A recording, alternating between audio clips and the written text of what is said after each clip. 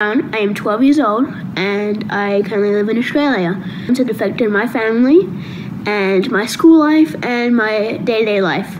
He has put stress on my school life, making my concentration harder at school. Because of this, we are moving to another place because of how he has been harassing our family and how scared we are of him hiring someone to come and kill us.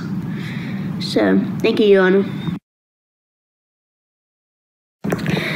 We are scared for our lives and have moved. He has also been making us, or me and my brother, not focus in class because we are scared because he has been tagging our school in Facebook saying we are disabled, which we really aren't.